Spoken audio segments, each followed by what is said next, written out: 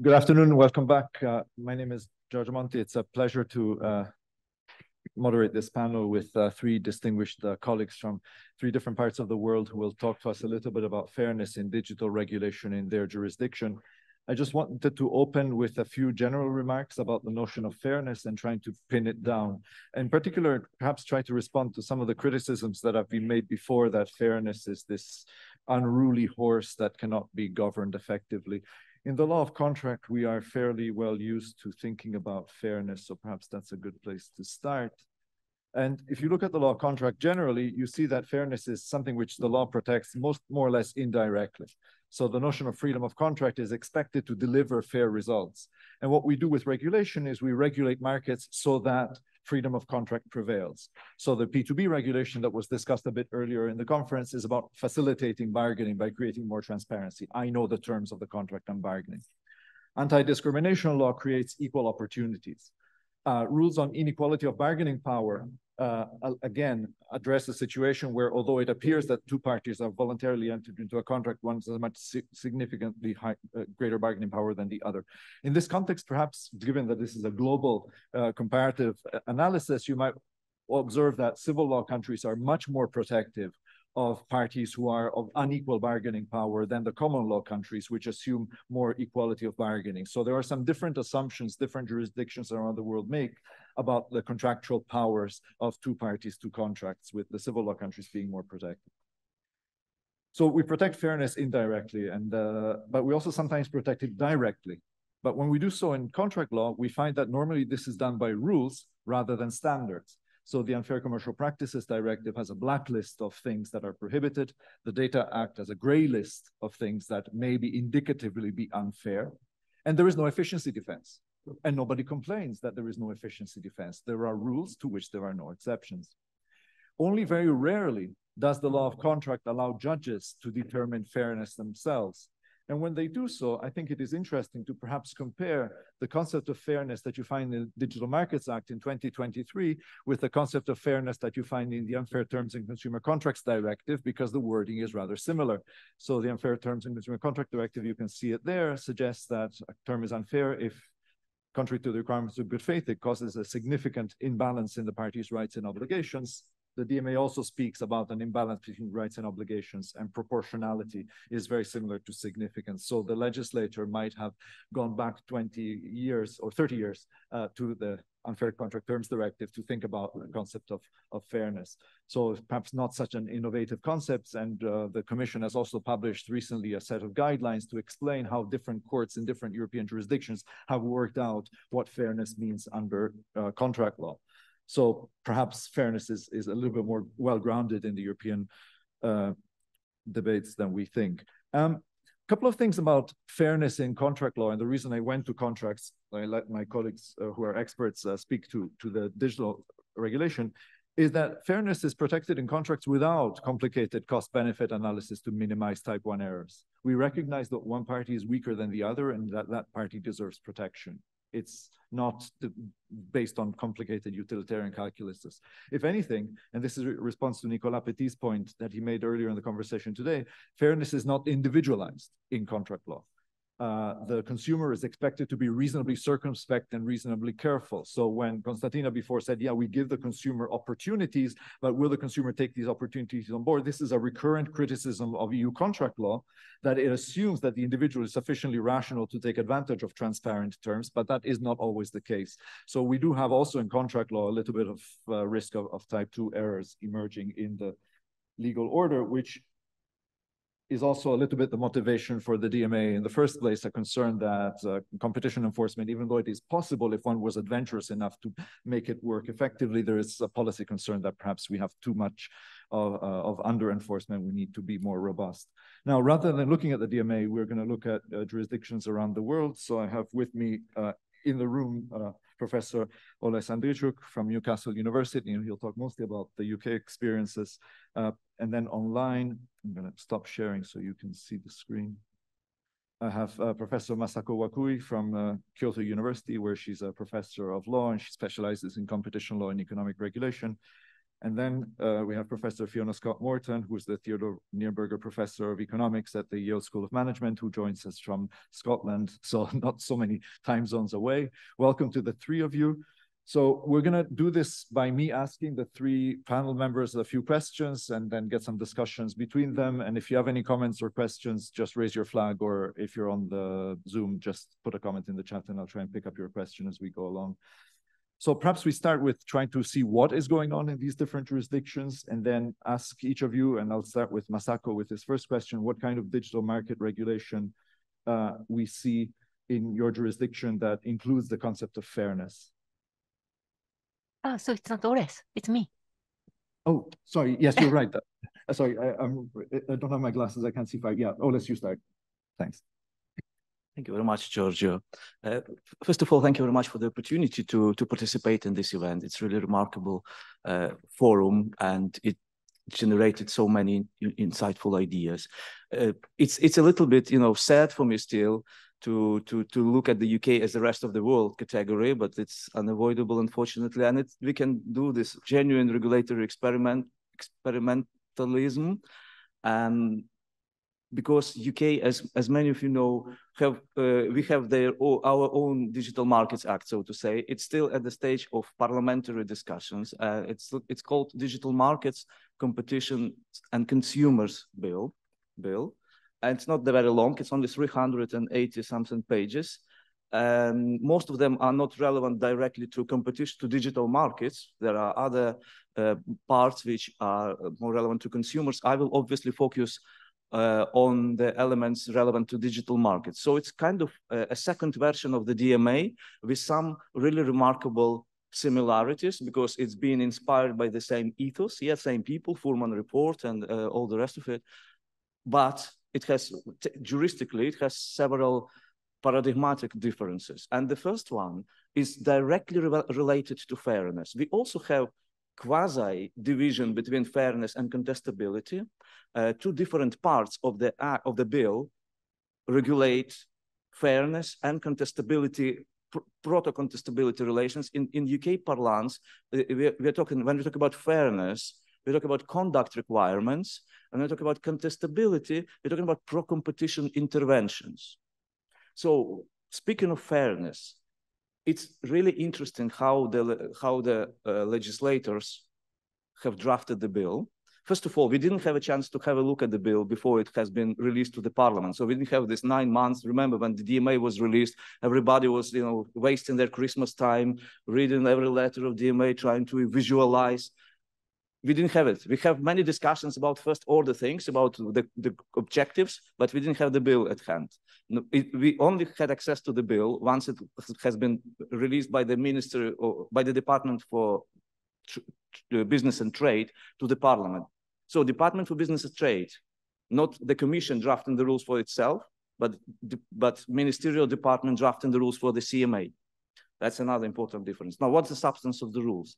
We have, when we upload, and those who are on pro-enforcement sites do upload to the originality of the DMA in sense of the all-inclusiveness, obligations susceptible of being further specified. It's not that we didn't have time to specify them, we do it on purpose, but it's nothing in comparison to the discretionary competences which are being assigned to the CMA by the bill.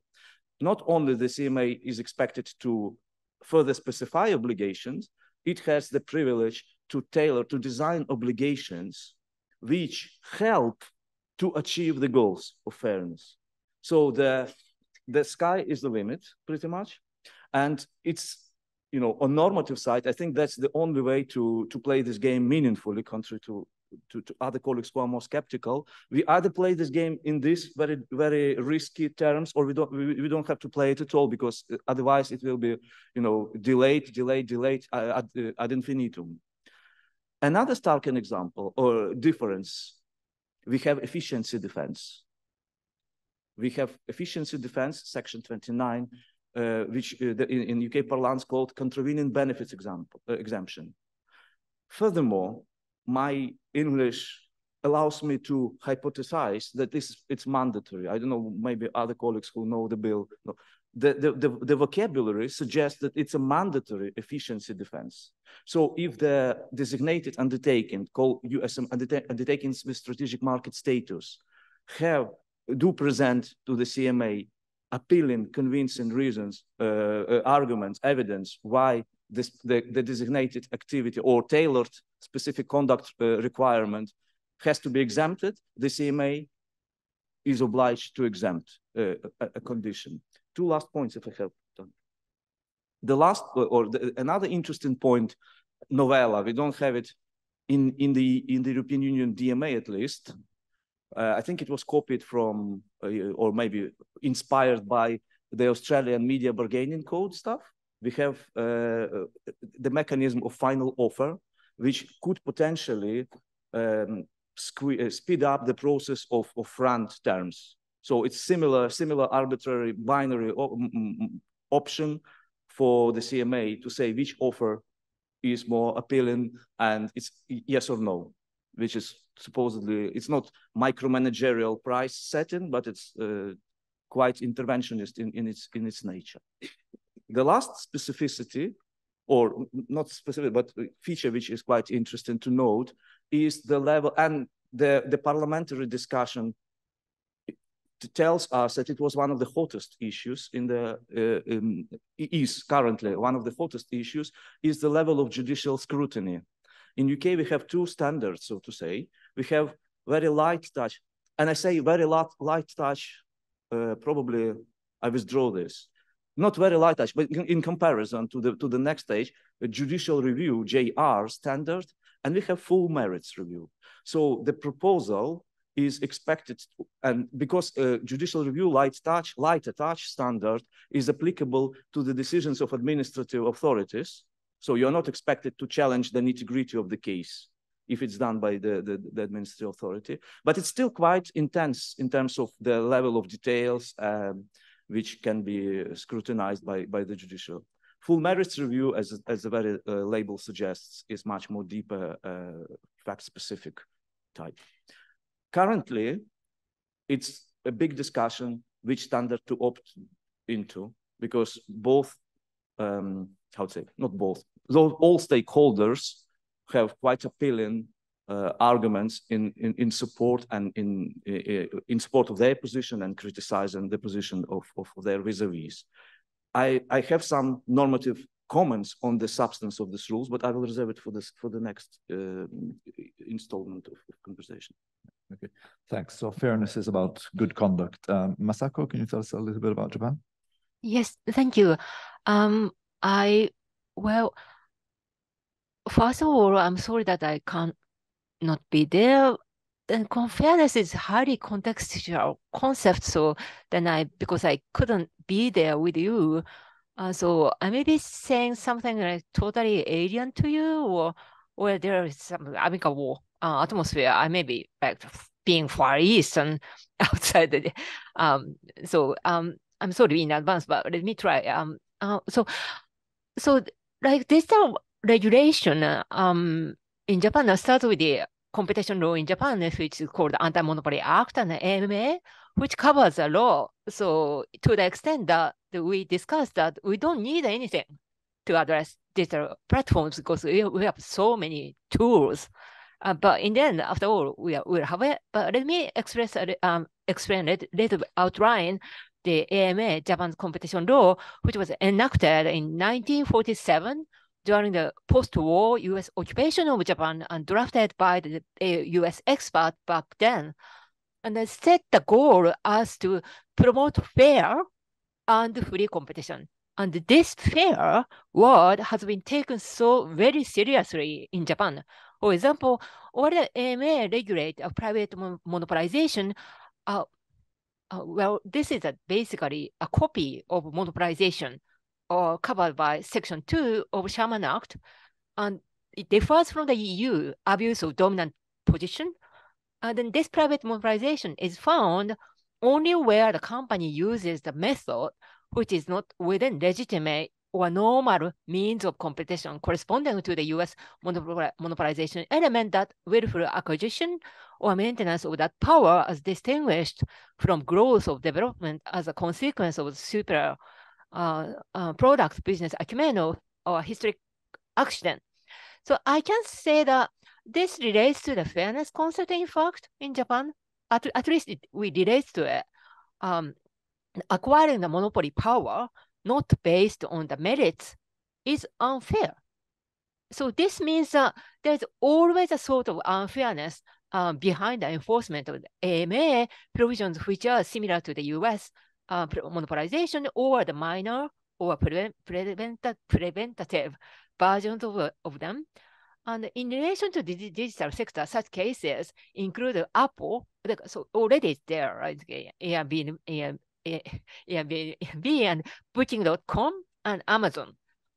Then furthermore, the AMA also prohibits the business employing the unfair method of competition. So originally model of the US FTC Section 5, or for which one does not have to prove any kind of power.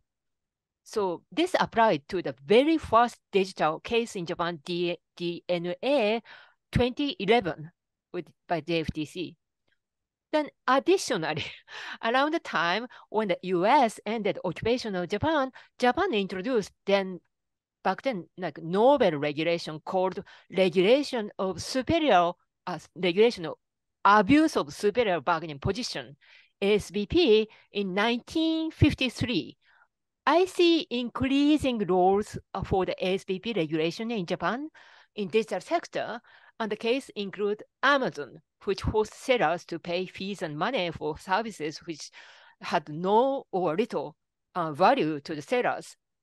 Then outside, although like this, AMA does a lot in Japan, but it's not, there's not, still the government decided to legislate further. So outside the AMA, there is already the act on improving transparency and the fairness of digital platforms, widely known as Transparency Act. So, and its stated goal is again to promote fair and free competition. And the regulator, the Ministry of Economy, is particularly watching the unjustified suspension of account or delisting and trying to ensure transparency. And Japan is likely to have another legislation in relation to Google and Apple's smartphone ecosystem, which would be similar to the DMA, but I think I will stop here. Thank you. Right. So fairness begins from 1947 and moves onwards as a central plank of economic regulation. So well established, perhaps in the United States, less so, Fiona? Yes, the US, I think, is quite different from these other jurisdictions, and particularly quite different from Europe. The term fairness in the US, as far as I understand it, is used really exclusively in conjunction with end consumers and issues like discrimination and other settings where there is a relatively large and well-informed business on one side and a relatively small and less informed and less powerful consumer on the other side. And I think it's the case, I would be interested to hear from anyone listening who has a different view, that there is no competition statute employing fairness or unfairness that has been upheld by a court to mean anything other than the same thing as the Schuman Act. So, for example, the Department of Agriculture enforces the Packers and Stockyards Act. There's some fairness terms in that. That has been attempted to be brought to court, and courts have not upheld the unfair part of that. Similarly, courts and commentators have not been able to agree for decades on what unfair methods of competition in the FTC Act is supposed to mean. Existing jurisprudence really just doesn't add anything beyond the requirements in the Sherman Act. Now, this, of course, varies over time with whoever's leading the agencies. What is an unfair method of competition? I would say those on the left think it goes well beyond the Sherman Act. The center does not. We had a statement explaining that the FTC Act was the same as the Schuman Act for some years. That was withdrawn by the Biden administration, and there's a new and expansive statement on what unfairness means, which I encourage everybody to read. It's beautifully written and long, but it's aspirational. I mean, it's just something the FTC has said. Hasn't been brought to court, hasn't been tested, no courts endorsed it. It's just an expression of what current leadership believes. I would say, in general, U.S. courts seem rather averse to allowing an economic relationship between businesses to be unfair. And I think this goes back to what you said earlier, Giorgio, about if there is competition and we have well-informed parties on both sides, then competition should generate something that counts as fair. So therefore, we don't need fairness when it comes to dealings between businesses. And that's where the competition enforcement shows up. There are plenty of rules prohibiting businesses from being unfair to consumers, like discrimination on the basis of race, religion, sex, national origin. We have some laws against marking up water in an emergency or snow shovels in a storm. But again, these are about fairness with regard to end consumers. So the business fairness is really not part of the law, despite some legislative efforts using that word. And I think this makes sense in a narrow way. Unfairness between businesses concerns the division of surplus or profit between them.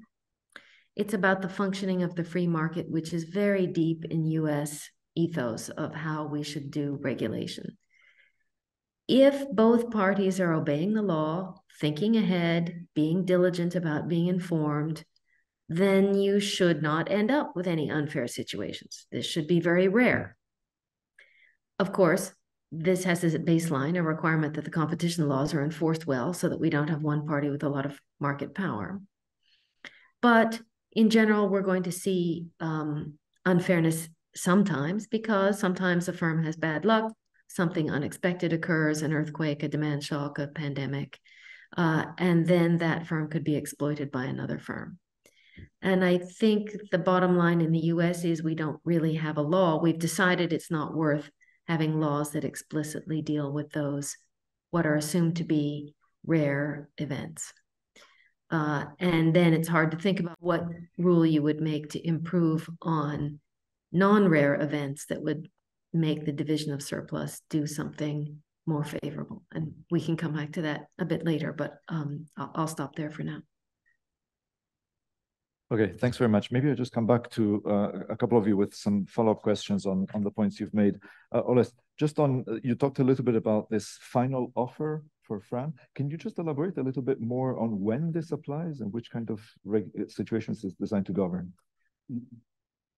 Thank you, Giorgio. My understanding is that this provision is applicable to Chapter 3 aspects of the DMCC, and namely to conduct requirements. So if the parties try to, if the specific conduct, i.e. obligation, which we don't know what will be the substance of, yeah, unlike DMA, we have the list, vague, disputable, but we know what we're talking about. Here we only have benchmarks which indicate what the objectives would facilitate to achieve or prevent to exist.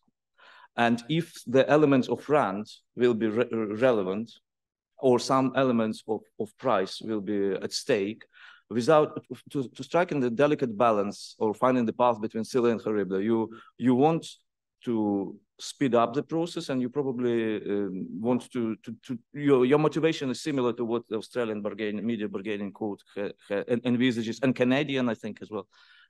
And it's still the bill.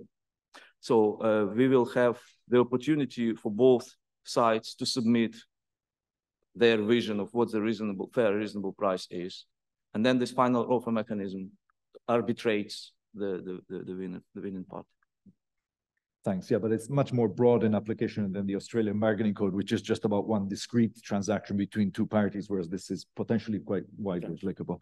Yeah, thanks. And Masako, just maybe a little bit more to push you a bit on what is meant by fairness in Japan. I mean, you know, as you said, the AMA talks about competition and fairness. So one of the points that we discussed in previous panels is fairness a standalone concept that does some work, or is fairness basically something which is so closely related to competition? So at the beginning of your intervention, you spoke a little bit about competition on the merits, and right, conduct is unfair if it's not competition on the merits. Well, in the EU parlance, we would say conduct is anti-competitive if it's not competition on the merits. So does fairness add anything to the application of competition law or economic regulation in Japan? Well, if you exclude the anti-competitive part from the fairness concept as a second, then what would remain would be well, the division of the surplus, and also like retrospective changes to the contract. And when it comes to the first one, like a division of surplus, Japan has been also careful, but not that hesitant. Under the AMA and the competition regulator, JFTC, Japan Fair Trade Commission, it was like never do, like never be price regulator. That was a catchword, like motto for them, like for a long time. But I think they are changing. I see a little bit of change of the attitude, and then another thing is like yeah. So then retrospective change and unilateral change, retrospective and unilateral changes that would remain. And here we don't. I think what makes the difference between the US and Japan does not assume that business people are smart enough to. So there are people like small, and also judiciary doesn't work like the US. There is no treble damage system, so access to justice is still there's a greater, I don't know, because I've never lived in the US, but we concern the fear factor, revenge and reputation. Someone sues someone like a trading partner, you would lose the whole business. So the contract system law doesn't work as expected. So that's a kind of, I think, the two things that I can think of. There may be more, but But this is useful because in a sense, there are some fundamental assumptions that we make about how markets work and how people work within the markets that maybe shape the regulatory framework. So going back to Fiona, so perhaps although fairness isn't embedded, I mean, it's an aspiration, as you said, in the latest FTC guidelines, but public interest is perhaps a more useful concept in the US, and how does that play out? Yes, I think that's right. When we have goals that we want to achieve that are not about profit maximization and we think can't just be left to firms to organize amongst themselves in a, let's hope, properly functioning market, we often use words in the United States that are more like the public interest.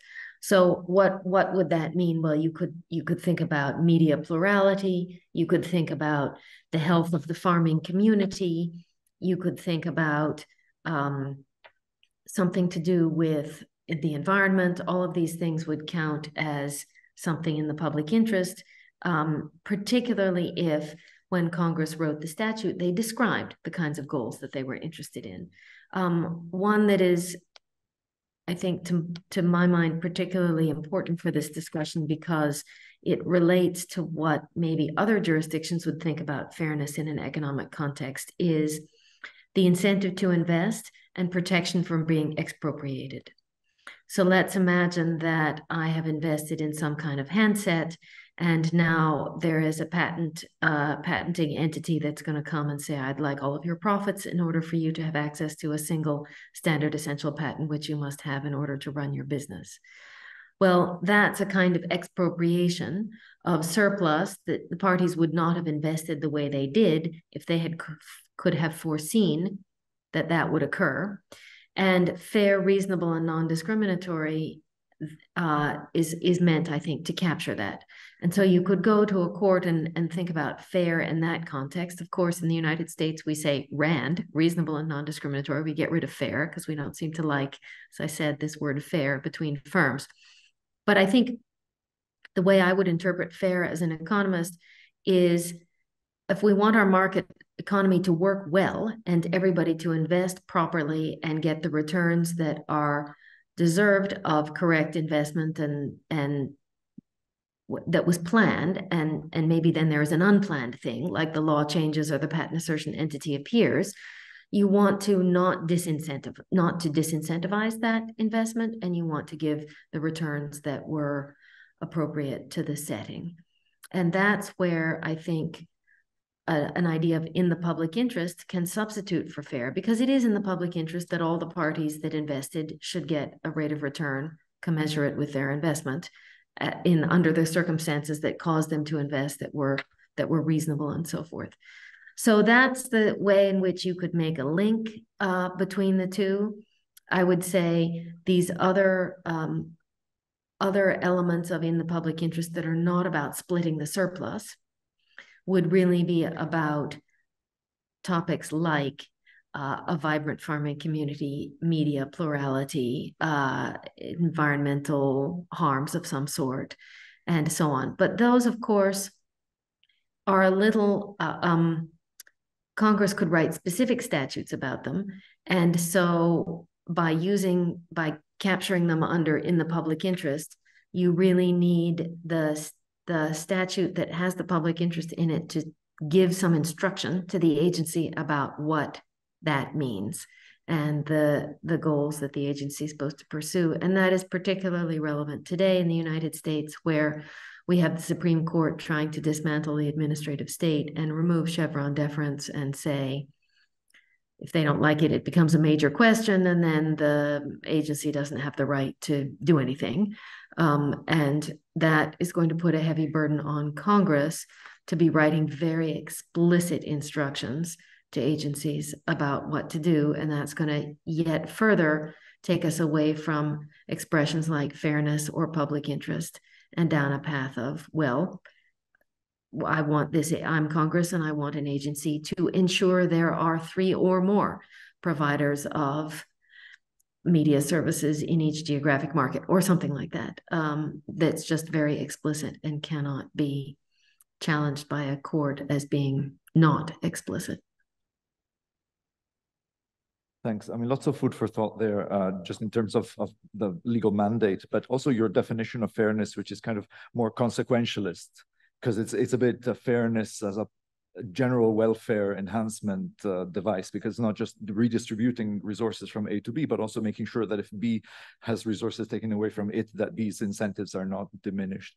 So it's not like in contracts where we think about justice, we don't care about the incentives, we care more about the bilateral connection. So maybe there are 2 ways of thinking about fairness, a more legalistic and economic. Masako, do you want to respond to this approach to fairness? Well, yeah, well, I guess, I don't know, I was thinking of about just what you said, this like protecting weaker parties from the retrospective change or unilateral imposition of the burdens as the counterpart, the weaker party didn't expect it. That it relates to the for Japan, like related to the autonomy concept or self-determination, and also furthermore democracy, and that was how we conceptualized that kind of fairness since 1977. So yeah, that's one thing. And another thing is that I don't. It could be the overcomplication. My attitude towards whole this vague abstract concept is what you would like to catch in using that word. I don't mind the different terminology itself, but well, public interest is the dirty word in Japan that we have to be careful.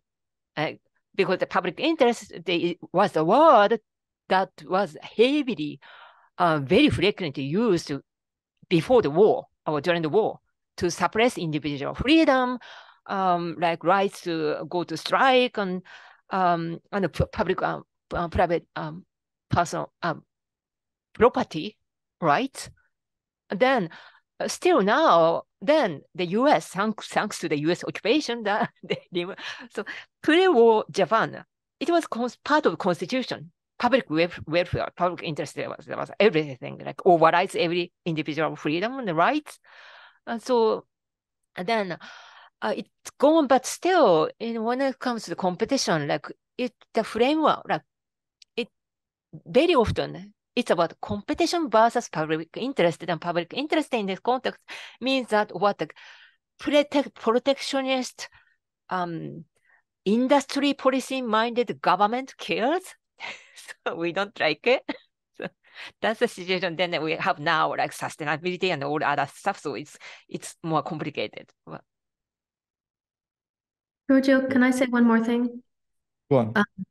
Just your point about how this idea of redistribution is an incentive thing and not a fairness thing in the United States. I think that's quite insightful. I would say that it allows for redistributing to the harmed party without making it sound like the harmed party was a little pathetic, couldn't manage things quite right, didn't do a good job negotiating, got caught in a bad situation. Why is the legal system bothering to help them? It's the free market, they're managers, they have shareholders who are diversified. Surely everything's okay. If we have occasional mistakes like this, and they're not very common. And I think that's where the reasoning of, well, actually, that will stop people investing or doing kind of risky things that we want them to do because we've made the environment more uncertain or more unfair than it otherwise would be. So it is exactly as you say, and I feel that the individual firm seeking to have itself protected by the court, this is something that is not, it's a little like Masako said, in the United States, this is the thing that's disfavored, just culturally. Yeah, thanks. Yeah, and also, I mean, culturally, it's interesting what Masako said about the notion of public interest being a little bit difficult to transplant to a legal order where this term had been used in a different way before. But going back to the other point that Fiona made about sort of the complicated constitutional issue between, the Congress and the regulators. So you delegate to the regulator rulemaking powers, and then you give that regulator a little bit of discretion. And that also a little bit shapes who is in charge of the fairness concept. Is it the Congress or is it the regulator that can elaborate on it? Maybe, Oles, do you want to reflect a little bit upon this in terms of legal mandates and fairness in the UK perspective? Yeah, I think if you look at the bill and the discussions underpinning the bill, I would concur with people who criticize the concept of fairness as being instrumental. My descriptive point here would be similar. I think it is there are areas of law where the issue is of immediate substantive relevance, fair share, other topics, where you can see the disbalance, the market fair. Here, we definitely see it when we talk about platform competition, but I think it's also a proxy for a speedier, more discretionary enforcement. And in my view, it's not a bug, it's a feature. It's a bit of remedy, which is not very pleasant to our liberal democratic vocabulary and minds, but that's the only way to bring some, remember, one of the iterations of the bill was called explicitly pro-competition intervention. So this pro-competition modality going much further than this remedial ex-post competition policy, which until you identify instance of infringement, you are basically powerless. Here, you receive very generous discretionary competences. The mandate of fairness being open-ended, being susceptible to further interpretation more than anything else, is very well selected toolkit to bestow upon the enforcer these competences which are missing so far. And then the question is, which is in my view is not being articulated with sufficient depth, what should be the relationship between the enforcer and the government, and the broader socio-economic agenda, so to say. We are not anymore in the axiomatic enforcement where we rely on the annals of neoclassical price theory, and we try to match a conduct with specific price parameters. the sky is the limit. The discretion is it's a new modality of enforcement, and it's not it's been thematized, but rather ad marginum, because this topic is is delicate, and it's also not particularly attractive for different stakeholders.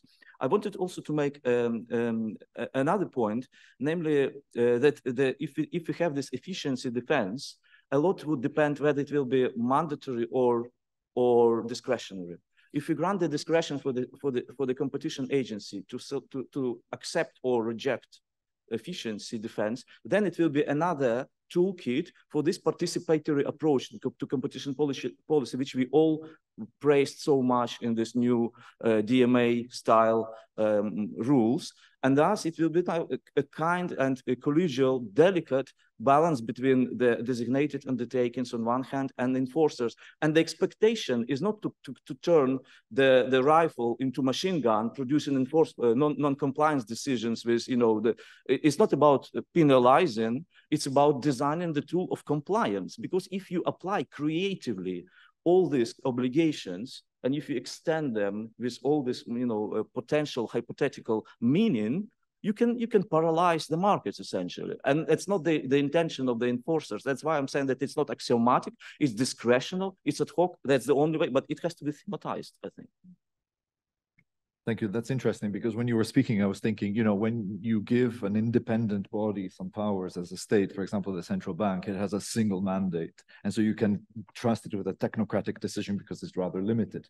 But as you said, here the CMA is ostensibly given very broad powers. And so some ways of controlling that discretion is necessary. And if it's not through the legal system, it's through the enforcement design. Interesting. Yeah, we can follow up, but I just wanted to ask Masako a question, because you started us off with showing how fairness is well embedded into the system.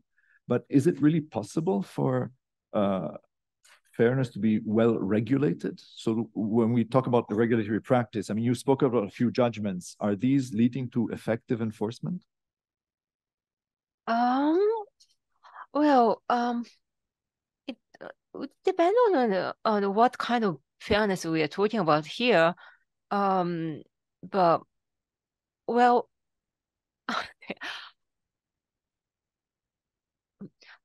I would say that I do like the DMA, substantial part of the AMA that includes, covers, uses a lot of concept about Giorgio hinted, well, this is actually the word from you, right? A lot of talk of fairness, but less enforcement. That characterize Japanese law in general, not only in the Anti-Monopoly Act.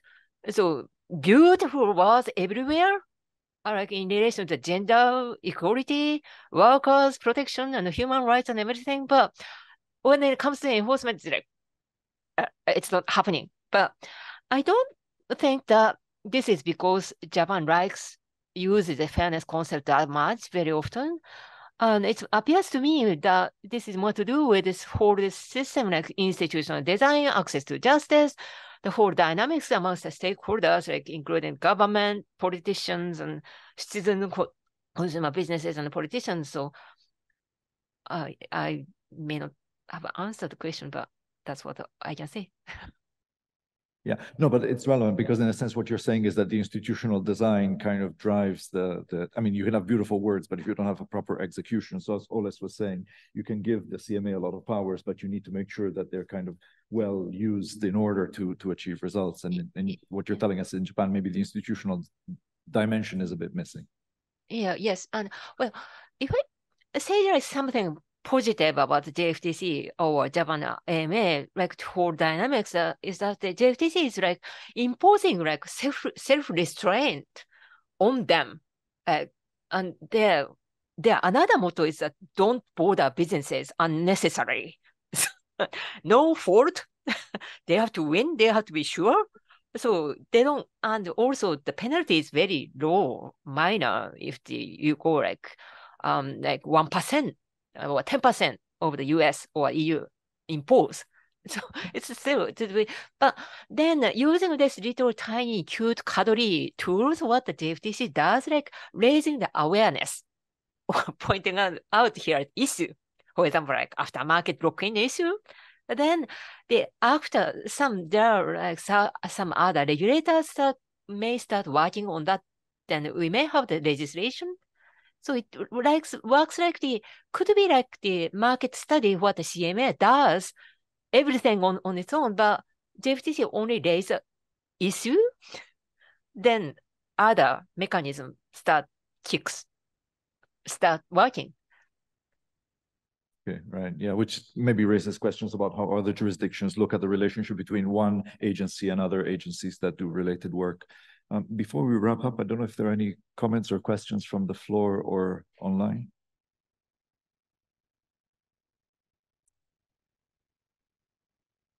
Yep. Yeah, go on. Yeah, sorry. Just to clarify one point, that when they started this project with mandatory efficiency defense, I was quite explicit saying, guys, it's suicidal. If you have mandatory efficiency defense, it will be endless procedural delays, etc., etc. And the response was, don't worry, it's judicial review standard. So it's not justiciable, actually.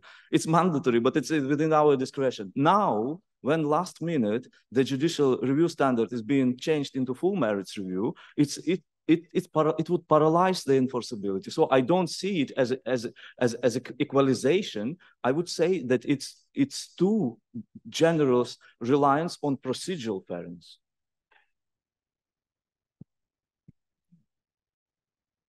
Okay, thanks. Yeah, Audrey. Thank you. I would like to ask a question to Oles, if I may, regarding what you mentioned on the judicial review. How do you foresee the outcome with the DMCC? Do you think that the law would be adopted from your experience, and what you know? Thank you. It was in my understanding of the question. It was quite an extraordinary development because the head of communication and digital select committee in the House of Lords has written just 2 days ago a letter to the Prime Minister saying that rumors say that you plan to change in the Parliament the standard of review, which is, you know, that's in itself is already something which raises your attention. Where it will lead us, nobody knows. But if these changes can be made like this during the third reading of the bill, it questions the effectiveness of the whole project, in my view, at least, because then not only you will have 2 phases of review within mandatory efficiency defense, you will have to discuss the details in the CMA, but then if you have full merits review, you probably understand it better than me that it will be, you know, we will revert back to ex post rules. To ask a different question, coming back to the DMA, as we often listen about, even if today comes with some dent about the previous discussion, but anyway, there is always this idea of Europe as a powerful regulator that can affect the world and so on. Now the DMA is law. In few months, it will be operational. And my simple question is, do you think that this will will affect this other jurisdiction at this point, that there will be reaction? Like the GDPR story, I'm not judging it if it's true or not, but there is a GDPR story that says that we have put a standard that the world is following or whatever, or not following, but has to confront with. Is something similar could happen with the DMA, both in rhetoric or in reality? So there's a question about the Brussels effect. Let me maybe start with Fiona. That's a great question. I think that let's first suppose that the DMA works exactly the way it's supposed to, and it redistributes platform profits toward business users and end users. Those business users are then going to become accustomed to having that return on that activity. They will invest more, they will innovate more, they will have more. And those business users will go to governments in other jurisdictions and say, this is what we want. This is now normal. This is consistent with our business model. We need it to support our investment in innovation in your jurisdiction also. And I think it will just give a different reference point for what we think of as fair or reasonable or non-discriminatory or whatever local words are used, because there is an existing distribution and of surplus in Europe that looks like that, and a set of activities that goes along with that money. So it will just make a different picture and benchmark, and I think that inevitably will have an impact. Thank you. That's an interesting approach, because contrary to the GDPR that Pierluigi mentioned, where it was almost like firms felt compelled to harmonize, here it's more creating the conditions where you kind of change the economic paradigm. Masako, what do you think the DMA will have as an effect in Japan? Oh my goodness, do I have to answer that question? Well, okay. The Japanese government Japanese people would hate me what I'm going to say. That Japan would adopt, copy, and dilute it to make it ineffective. That happens so many times in relation to GDPR, P2B regulation, and also the competition law itself. They copy and create the same legislation, but minus penalty. That is what I object. Okay, so we go back to the problem that without penalties, you're not really going to get any enforcement. But I guess the UK will hold firm and take the advantages of Brexit and power on with this bill and diverge voluntarily from the EU, right? What I wanted to say, thank you, Giorgio, for this. I think the question rises, I think, Pierluigi, you have raised a very important thing, and we were talking about this Brussels effect. So, Anna Bradford, I think what is really kind of surprising is that in her taxonomy, we have 3 digital empires. We have kind of entrepreneurial empires on the west. We have state-driven empire on the east, and we have kind of Europe as moral compass, proselytizing the world about what is human-centric regulation, how the human-centric regulation should be. I think is it kind of a correct taxonomy, or maybe we need also to be, and this moves me to the question which we were raising in the previous panel, maybe we have to be also more pragmatic and consider about more, not only this toolkit, but also something more digital as well? Okay, I don't may, see may any I other yeah, go on. May I add something? Well, we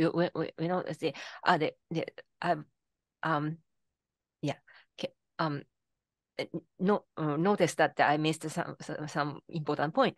Japan see the EU, so there is a Brussels effect for sure, but see also watching also the UK and the US, and okay, now Europe is starting like this, but US is not moving towards that. So right, so that's not doing nothing.